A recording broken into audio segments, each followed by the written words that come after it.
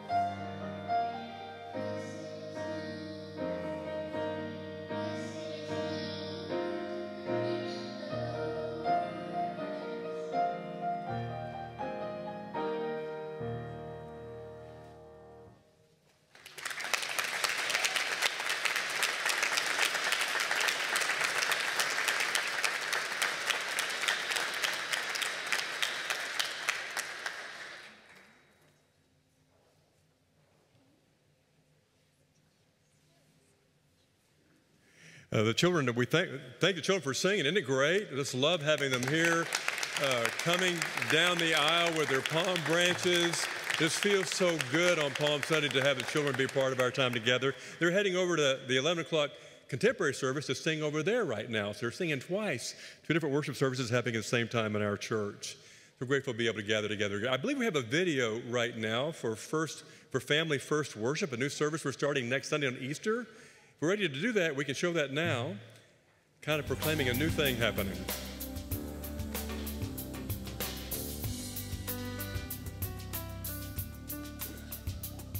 Hi, I'm Dan. This is my family, the Davises. This is Kristen, Katie, and Drew. And we're really excited about the new Family First service. So the whole idea of the Family First service is to bring families and have them spend time together. A lot of times when you come to church, you find that as soon as you get here, you're off to different Sunday school classes, often learning different materials. So here's an opportunity for you to spend time and grow as a family together, worshiping together in one place. We expect a certain level of chaos with this service, knowing that we're going to have families and people of all ages. We have planned activities that are going to drive a lot of fun into the service. So we're really excited to get started. We hope to see you on Easter.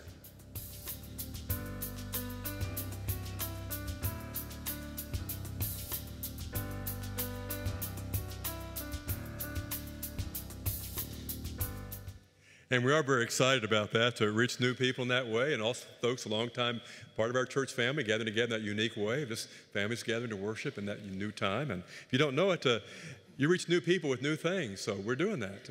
And we also celebrate this time together right now. And if we're not met, I'm Pastor Mike Ramsdell, Pastor Mike, and I tell folks that if they're older than me, they can call me Mike. Younger than me, they can call me Pastor Mike. You decide who you are.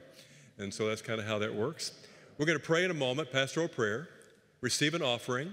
We simply give as we have received. That's what Jesus taught. Following that, we'll pray the Lord's Prayer together in a song. So when that time comes, prepare, and will you be led in that song as you sing it? The choir will begin. You kind of follow. It's a way of singing and praise on Palm Sunday in the Lord's Prayer. Would you bow with me, please? Our Heavenly Father, we thank you for being generous with us. Overflowing grace, beautiful day. Blessings in our lives, God, that we cannot count. We receive, God, from you all our life. We received even today, and now we choose to give back to you in our offering. Be blessed, God, by the generous hearts of your people, as we're blessed by your generous heart toward us. Also hear our prayers, God. We ongoing each day are concerned about a war in our world in Ukraine and people damaged by that. Somehow, God, bring peace, a place where it seems not possible. Let God bring peace. We can help and serve in that way, in any way. Show us how, when, and where we might be able to do that. We're mindful, God, of people around us today in church and those in our families and community, God, who need you as well. There are so many, God, battling illness or grief and loss, other concerns of life, other needs, maybe even depression or sorrow, heartbreak. We pray, God, somehow in this Palm Sunday season, they'll find the joy and hope, God, that you offer. Maybe in this worship right now. Maybe other times as they mark this week and coming up toward Easter. So hear our prayer, God, for all those around us, all those in our world, in our communities and our families. And that prayer is prayed in Jesus' name. Jesus, who taught us to pray this prayer, we pray now in song. Our Father in heaven, holy is your name.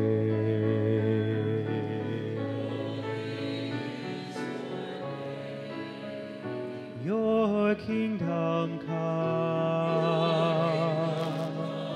your will be done on earth as in heaven. Give us today our daily bread, and forgive us our sins as we forgive those who sin against us.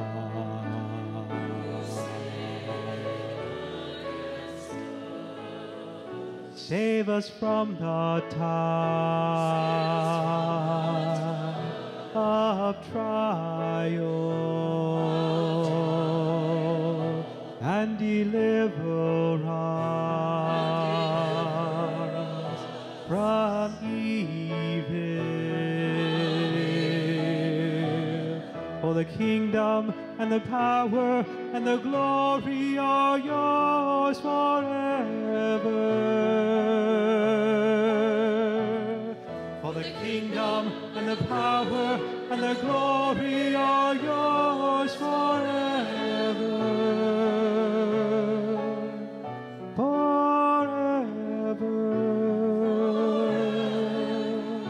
and ever.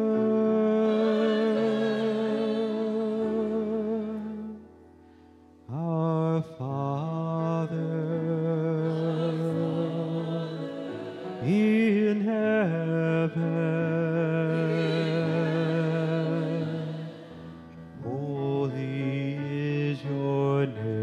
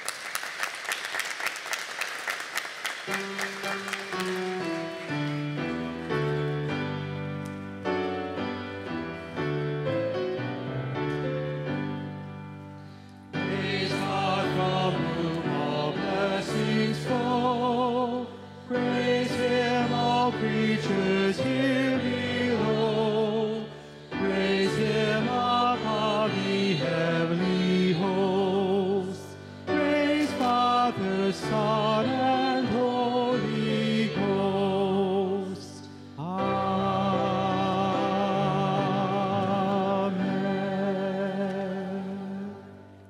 invite you to remain standing as we continue our worship with our hymn of preparation, a great old hymn of the church, Tell Me the Stories of Jesus.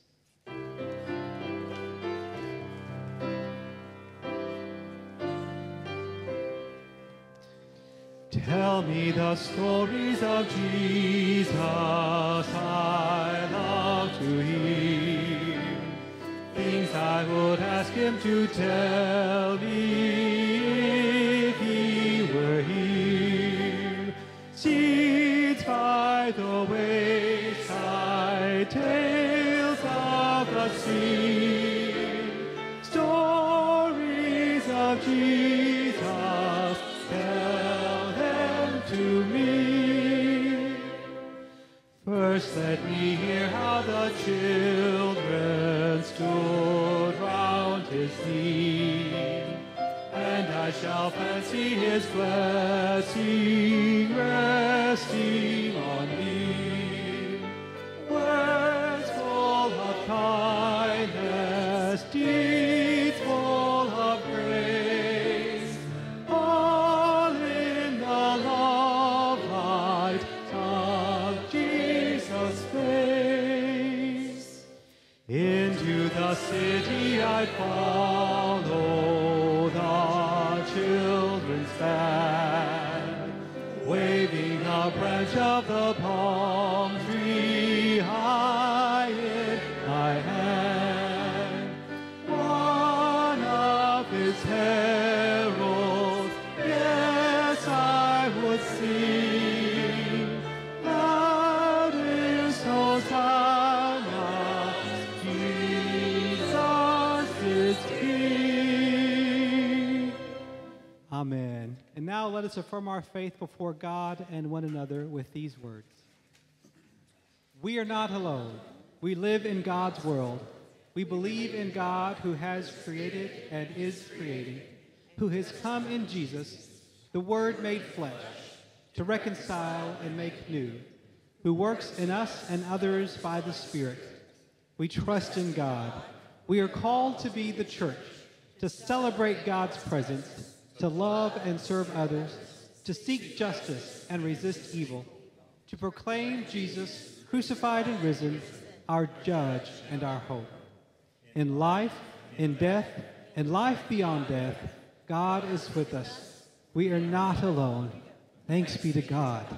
Amen.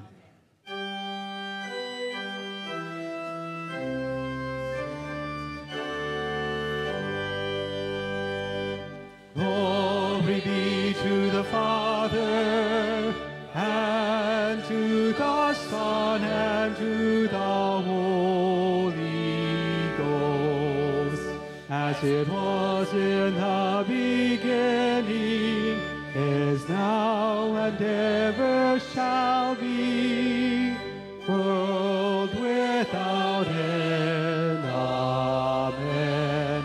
Amen.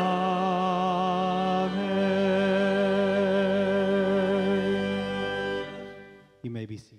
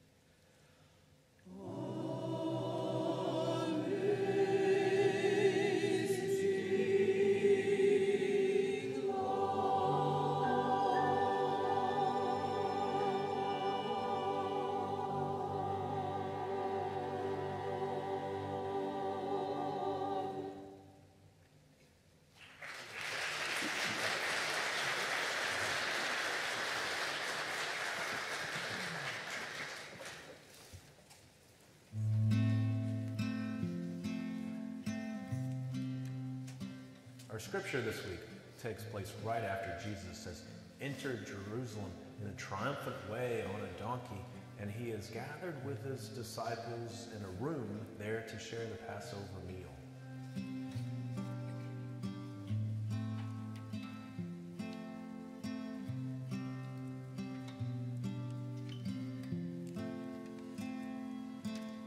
And as they're gathered around the table, Jesus does something completely unexpected, something completely unusual. He gets down on his hands and knees, and he washes his disciples' feet.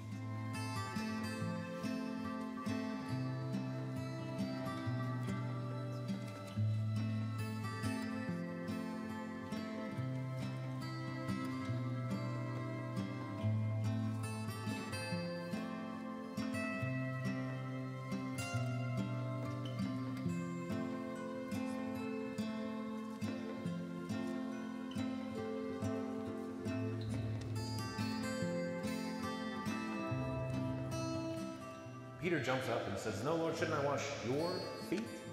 Jesus says, "No, if I don't wash you, you don't have a part of me." Jesus also said, not only after he showed us who he is and his purpose for coming to this earth, he said to his disciples, "You must wash one another's feet. This is how you must care for one another," and thus telling us something about who he is, why he came, and who he is calling each and every one of us to be. As we encounter Jesus this week, showing us how to be servant leaders, we are called into the story to go and to serve and encounter those that God has put in our way.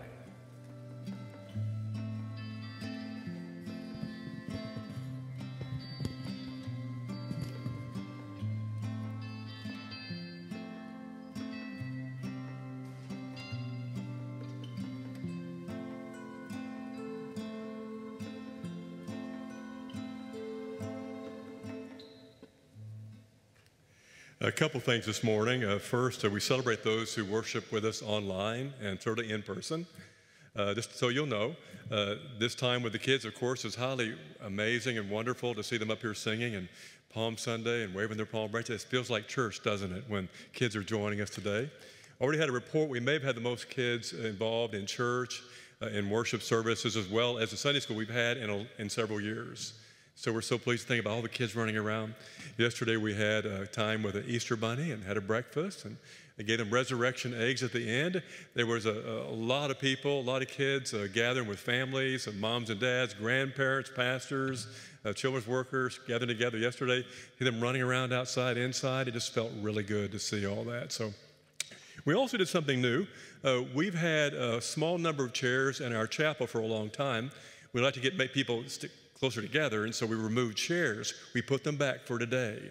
And so we have filled that place up with chairs once again, that we can fill it up this Sunday and next Sunday and beyond. So we feel like God's really leading us in the right direction. We celebrate that. I wanted you to feel good. I feel good about it. Carly, you feel good about it? Jason, you feel good about it?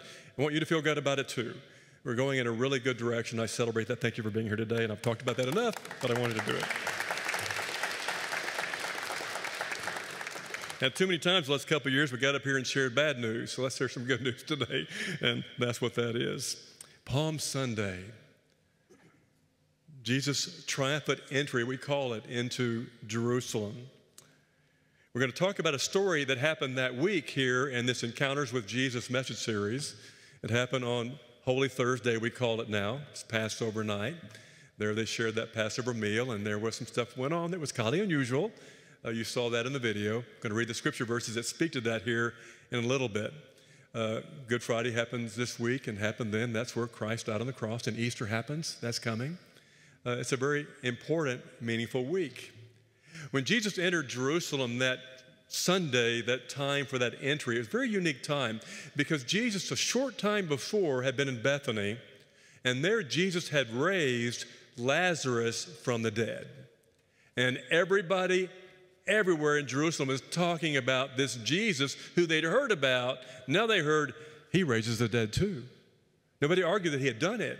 So they were all out there waiting for this special, he's coming now, and he must be the Messiah. He's going to save us. And so they would shout, Hosanna Hosanna, Hosanna, which means save us right now. We are ready. We're tired of the Roman occupation, poverty, hunger, religious oppression. We don't want any more of this. Save us now. And so they threw these things in the street, which was palm branches and some of their clothing, their cloaks. What they would do is they would completely cover the street. There wouldn't be one bit of dirt. That this king would come in and he would walk on the clothing and not the dirt, walk on the palm branches, not the dirt, because that's how kings enter cities. So they were helping. We can't do much else, but we can do this. That's what they did. So that's the story that lays a foundation for his entry. And then this Passover time where these events happen, where he washed his disciples' feet, where he knelt down, he put a towel over his arm, he got a basin full of water, and he put his disciples' feet there, and he washed those feet there, kneeling before them in that amazing place. In response to that, here is what he says to help you and I understand what is really going on. Verse 12 through verse 17, chapter 13, encounters with Jesus in the Gospel of John. Hear this word. He begins with this. Do you understand what I have done for you? When he had finished washing their feet, he put on his clothes and returned to his place. Do you understand what I have done for you? We want to be able to answer the question Jesus is asking us. And he asks them, do we understand what it means that Jesus washed his disciples' feet, or do we miss it? If we miss it, we miss Jesus. If we miss it, we don't know who Jesus is. If we miss it, we don't know who we're supposed to be. If we miss it, we don't understand one thing. If we miss that the Son of God, the Messiah, the Lord, the Rabbi, he goes on to say, you call me teacher and Lord, and rightly so. That's what I am. Now that I, your Lord and teacher, have washed your feet, you also should wash one another's feet. I have set you as an example that you should do as I have done for you. Very truly, I tell you that no servant is greater than the master, nor is a messenger greater than the one who sent him. Now that you know these things, now that you know it, now that you've seen it, now that you've experienced it, now that you're part of it, you'll be blessed if you do them. And there is that story that lays the foundation for the message and this day and all of Christianity, all of living out life as a Christian, all about Palm Sunday and Holy Week and, saying, Jesus, I believe in you. I believe in you. I'll tell you about the best worship service I was ever part of. Been part of many. Service today is great. The music has been amazing. Thank you, choir, for sharing today. The kids singing. We did everything we could possibly do to make it a great day, and all over campus that's happening. And so I've been to many great worship services, been a part of them, participated, preached them. I preached to thousands and thousands of people at one time, my ministry. But my greatest worship service wasn't one of those. Wasn't one of those big days where the walls were, crowded and all that. It was this. I was in Zimbabwe. And there in that small school we provided food for, our church did, as well as there for a triage and a medical care with what we're doing. And people lined up for the medical help. And after we ran out of all the medications, all we had left was vitamins. They were lined down the dusty street by that school in a desert area just for one vitamin, just that one thing. We'd say, that's all we got. Didn't matter. They wanted it. That's kind of poverty they experienced there in that part of the world. Came time for me to kind of wander around for a while, had a little break, and so I went over to what was a very small church that was on the campus of that very small school orphanage kind of experience. And they had no windows, no doors. The floor, the seats, the pews were logs, not even hewn logs, just kind of sticks of stuff on them, just whatever you could sit on. The pulpit was handmade. It was nothing impressive at all. The floor was dirt, and it was mud brick. And he was hoping one day they could get windows. That was his dream. One day we'd like to have windows here so when it's cold or it's hot, we can have a little better experience here. And that's what Pastor Kenneth told me in his broken English. Shared that with me. We walked over there, just he and I, and he wanted to show me his church. You know, look at this and this and this and this and this. And, you know, again, pretty pitiful building, nothing to brag about, but it was his church and he was proud of it. As we're in there, people start coming in. One comes in, then two, then three, then five, then 10. And after a while, it's full of people sitting and all around us. And I said, oh, Pastor Kenneth, I'll leave now. You must be getting ready to have a worship service. He said, oh, no. Well, then why are they here? They're coming because they saw you come in. And they know you're a pastor. A little cross and flame on my little jacket I was wearing. And they're here for you to bless them. And I asked, what are they looking for? He looked at me like, are you a dummy? They're here for you to bless them. And so I began blessing them one after the other. No language connection, just simply praying, God, bless this person, heal them, help them, give them grace, just blessing. And that went on for a long time. And I will tell you, that's the most memorable worship service I've ever been a part of. Now think about Christianity in the light of that kind of story. Christianity in the light of the Son of God, the King of the universe, the one through which the world was created, the Messiah, the sent one, the one that just a moment ago came in the city and they shouted, save us now, you're the King, and they worship him, kneeling and washing their feet. What an amazing story that is, because in many ways he turned every order of understanding of anyone upside down because it made no sense, and they didn't get it at all, by the way. They entered this place already arguing before the service even started, arguing who's going to sit in the right hand, who's going to sit in the left hand when the kingdom comes. A mom got involved in this one because she thought her sons, James and John, ought to be sitting at the right hand, the left hand, and the others heard about that conversation, and they were mad at James and John and his mother and each other. We should all get a chance to be at a high level with this Jesus here, and that's what they argued about. And when they were told, go in the city and you'll find a donkey for me to ride, they're thinking, what's with the donkey business? Kings don't ride donkeys. They don't come into a city they're going to lead into a victory against the Romans on a donkey, where you come on white horses or you come in a chariot, but not a donkey. What's with the donkey business? And here it comes. And they already were not figuring out, what the heck is this, when he gets out. And when they're waiting for him to set them free from the Romans, he kneels at their feet instead. When they wait for Jesus to fix everything and make it right, instead, he's going to be crucified in just a day or so and die on the cross for the sins of the world. That's what he's going to do. That's how he's going to live. Think about the identity Jesus influences us to live into, and how we might view identity, who I am, who we are ourselves. When I was around 20 years old, I had yet to meet Rhonda, and I was in the Navy at the time. I decided I needed to have some nicer civilian clothes. Get ready to go to Key West, so I bought some civilian clothes. And so I went in my 20-year-old brain. It was 1973, 74, so please take that into account. And I purchased some green plaid bell-bottom pants with the cuff. They had the cuff. That was right when platform shoes started coming out. And so I bought some of those too. Anybody else here have those besides me? I'm sorry. You didn't need platform shoes, and I didn't need platform shoes either, but I was very tall when I wore those shoes.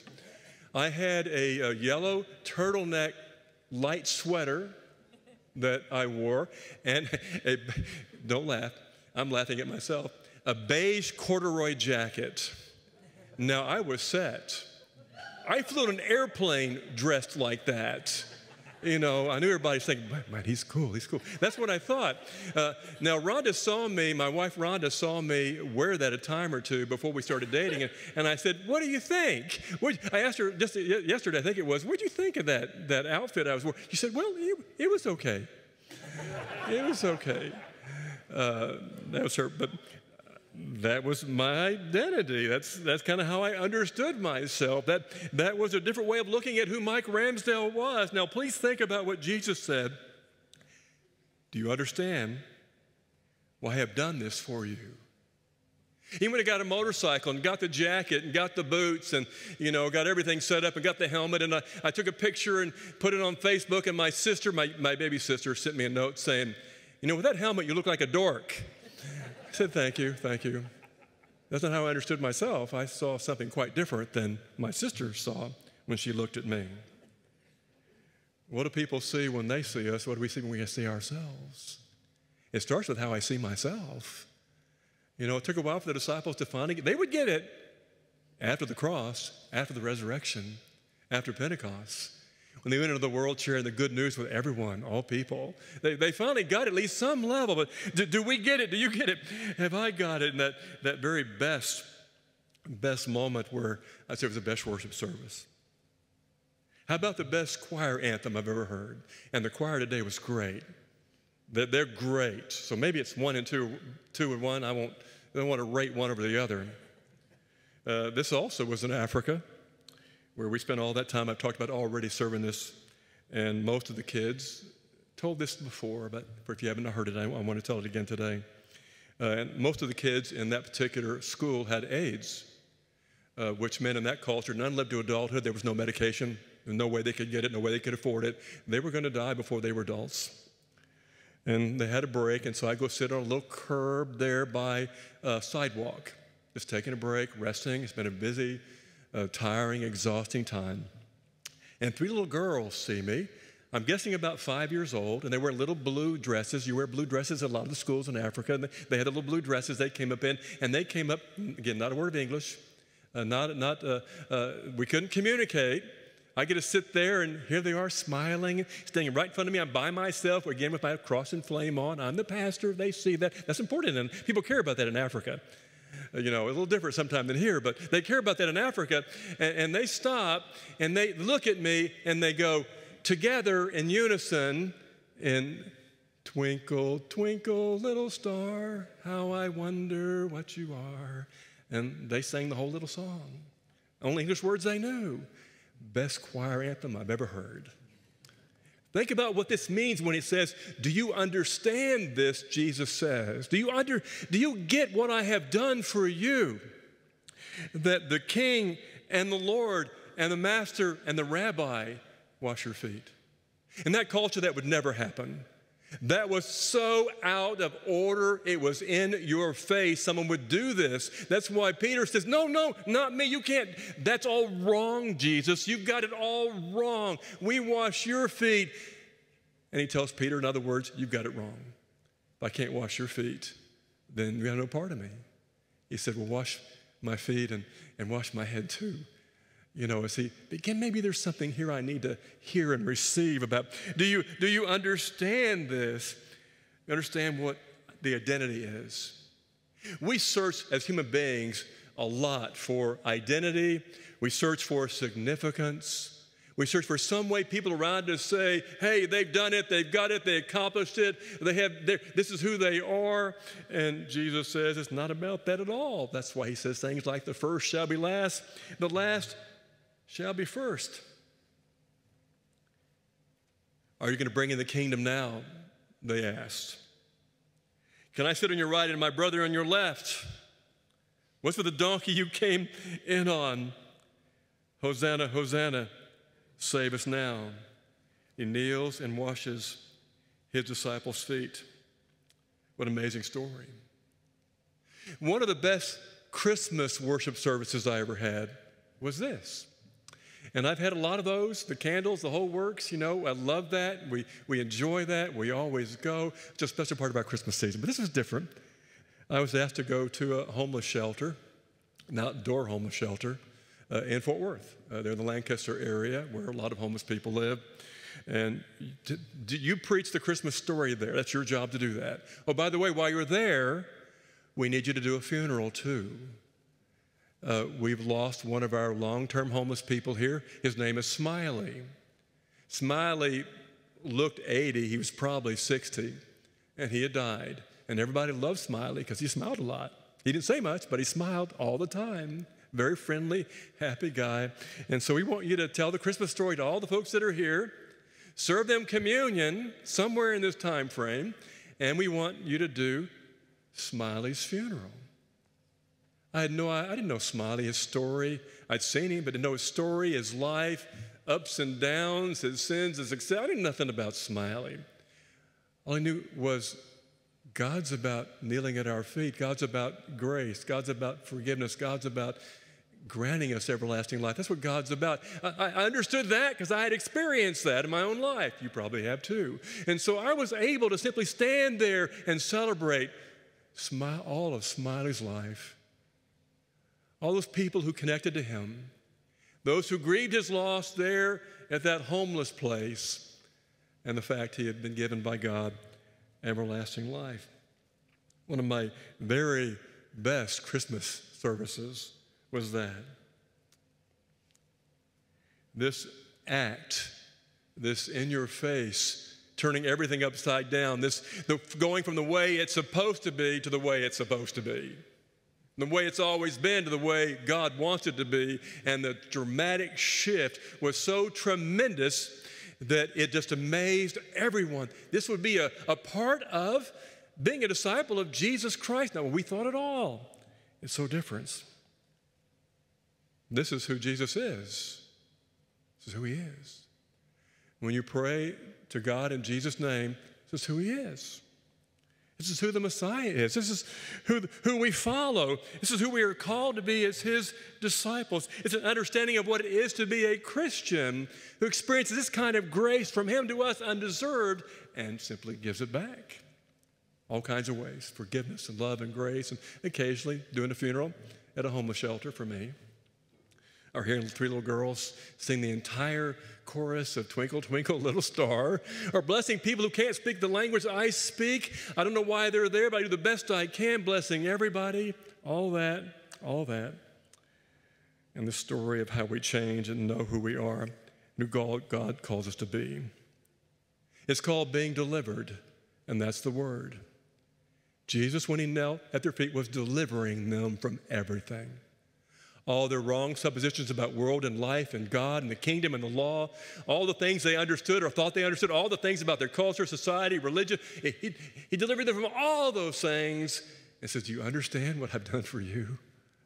They didn't, but they would. They would after the cross. We don't understand it now. We will on Easter, won't we? We'll figure it out then, what we're talking about here. And I'm going to tell you about the best Mother's Day moment that I had. And that was an event also in Fort Worth. And there were many women who, in that part, there was a community there, women who had been abused, typically by men, and married sometime. They were certainly involved in spousal abuse and were now isolated, living away from family, often hiding from those who might be coming after them, lived in fear, typically in poverty. Some were on the streets, some were not. And they gathered together under a big, big tent that was put up out there. And underneath that tent, there were tables with real tablecloths on them. On the tables, there was crystal, there was china, there was silverware, there was all kinds of things laid out there. And then they asked me and the men who were with me to put on a tuxedo. We all went into bathrooms and put tuxedos on they had for us. Put that tuxedo on, put towels on our arms, and went out there and we served them the food.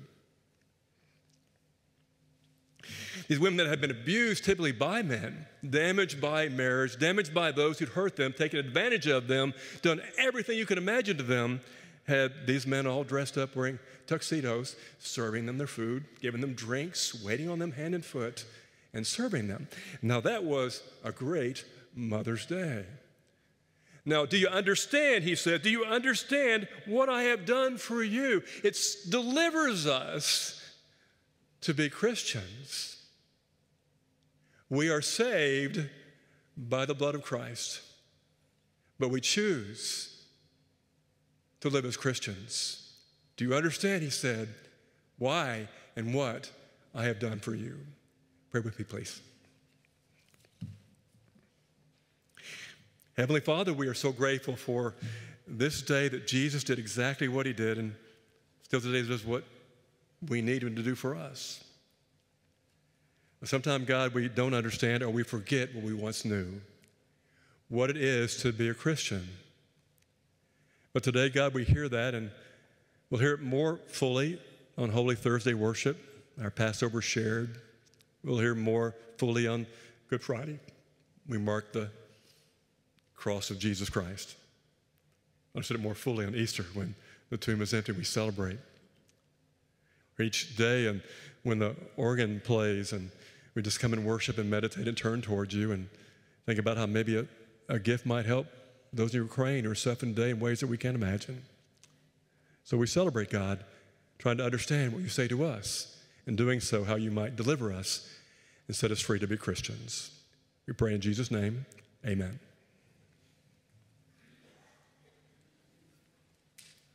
After Jesus washed the disciples' feet, he said, now you go and wash each other's feet. So as we enter our time of invitation before we sing our last hymn, I invite you to consider how you might respond to Jesus serving you. Maybe that's signing up to greet next Sunday when we'll have so many guests in our building. Maybe it's signing up to give blood today or something else, but don't leave here unchanged. After Jesus has cared for us, let's go care for others. Will you stand as we sing our last hymn?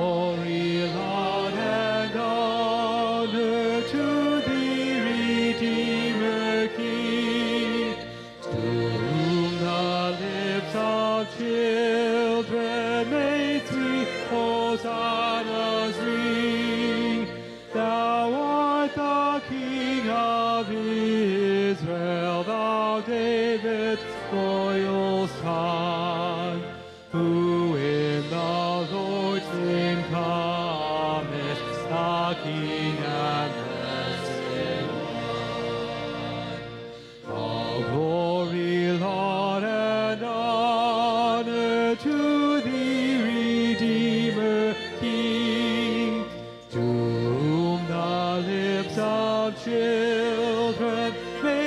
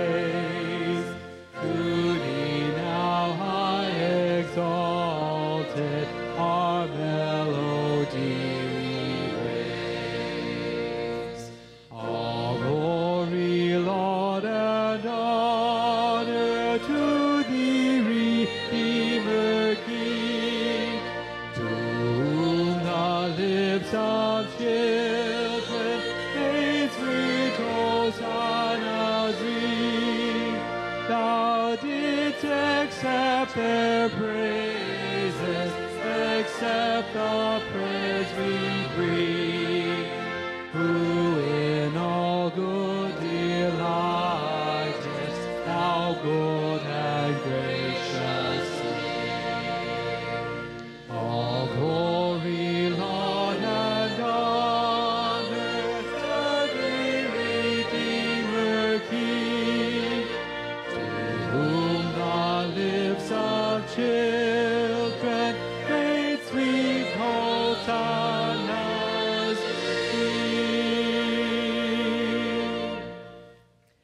thank you for worshiping with us this morning. If you are new and you want to learn more about our church, want to become a member, there's a booth in the foyer that says New Here. We'd love to meet you there. There's a volunteer that will help you and get connected in whatever way you'd like. As we go through this Holy Week, this week with 8 days, it's our prayer that you would participate as we go through from Palm Sunday to Easter, that you would participate in the transformation of death to life as well. Amen? Amen. Go in peace.